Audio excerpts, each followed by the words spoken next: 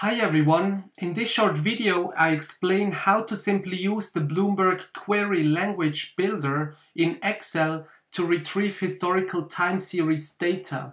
For that you need to be logged into Bloomberg and you also need the Bloomberg Excel add-in. In this simple example I want to get the market capitalization of Apple for the last 5 years. So you go to BQL builder.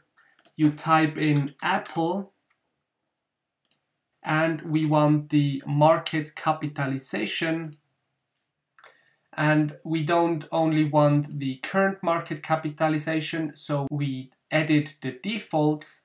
We want it for the last 5 years and we want the data monthly. And now we can click here to preview our data selection.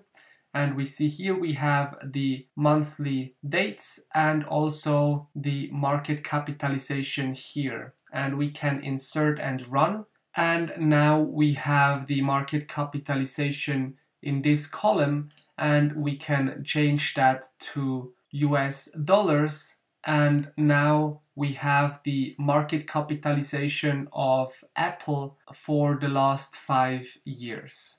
Great! If this video helped, please leave a like and subscribe for more content. Thanks a lot and have a nice day.